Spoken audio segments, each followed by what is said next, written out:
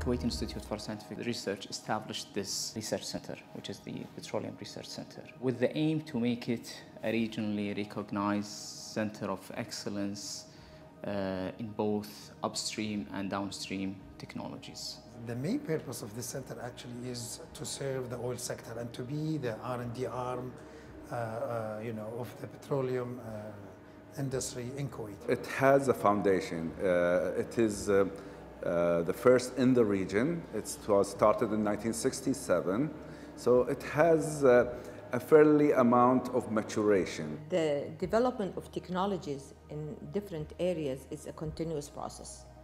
Why you develop every time? Because there is a need, there is a requirement, there is a way that you have to find a cost effectiveness technology, impress technology which can fulfill your requirement. There is enormous challenges that the petroleum industry is facing, and those challenges definitely needs innovative answers. We are concentrating on how to improve the reserved oil in the country, how we can probably develop technologies to improve the recovery. In this center, we have 5 types of programs.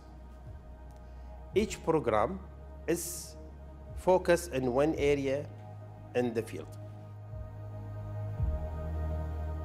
First program, we call it Enhance Oil Recovery. Enhance Oil Recovery means their work is totally with the upstream. The reservoir is the more complex part of the earth geology. And as we go to deeper and more difficult oil, we need more understanding. This way we will enhance our capability of producing at lower costs.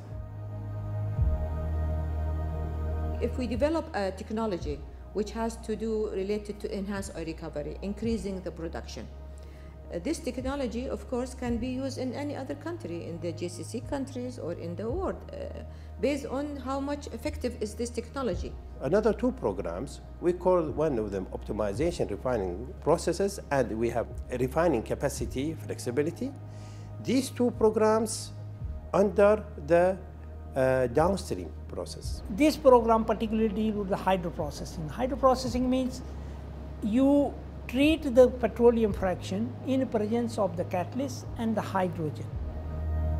We have a number of patents related to the spent catalyst in which we try to develop a technology to recover the metals as well as to reuse this spent catalyst. This can be used everywhere if it is acceptable and then commercialized. We are very good in catalysis monitoring. Also, we have now for producing the catalyst as well. We're preparing of the catalyst evaluation, and also we are doing it in our labs. We have here a unique lab. We call it pilot plant, which is simplified from the refinery. We try to align our research activities with the requirement needed by KNPC, and at the same time having this facility which I'm talking now here is give us the opportunity, because this consider a small refinery which is mimicking the real refinery. It's operational 24 hours. So if we target a certain specific product, so we can make a full study, giving the results upon the completion of the results, giving it to the client, namely KNPC, there is a great potential to they use it on the commercial units. It's important because the refinery and all the technology are changing with the years, okay, in order to take account of the environment. But more you take account of the environment, you reduce the gain of the refinery. You have to maintain your gain respecting the environment. Because of this, we are developing this technology that they are taking account all these elements. Petroleum refining, you are processing specific feedstock, but this feedstock's also properties is changing, so you need to develop catalyst. As the property changes, the sulfur content, for example, the sulfur content is increasing. So what technology that you have to use in order to reduce the sulfur, to be accepted worldwide, so the people, they can buy your commodity or your product, which is meeting the international standards. So the demand for technology development is always there. Fourth one, which is the corrosion assessment and mitigation. And here it's falling into two areas, which is downstream and upstream, and to prevent any kind of failures happens in the future. Cost of corrosion for the oil industry is in millions. Imagine a simple failure in a refinery, a crack in a vessel or a pipe or a reactor. It means for the refinery shutdown of a unit, and they take several days to change the damaged piece of equipment. So you lose production for several days. The last one, which will be petrochemicals. In our program, we are focused on enhancing the product properties, and we are focusing as well on trying to engineer high-performance polymers. In these two solutions, we can help the sector to be more competitive in comparison with the market and international market products. There are many technologies worldwide, but which technology would suit the reservoir that you have?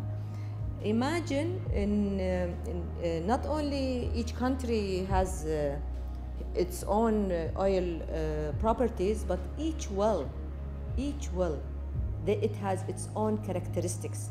So in this case, you have to really look into technology to produce what we call this type of crude oil, which is under category of non-conventional oil recovery.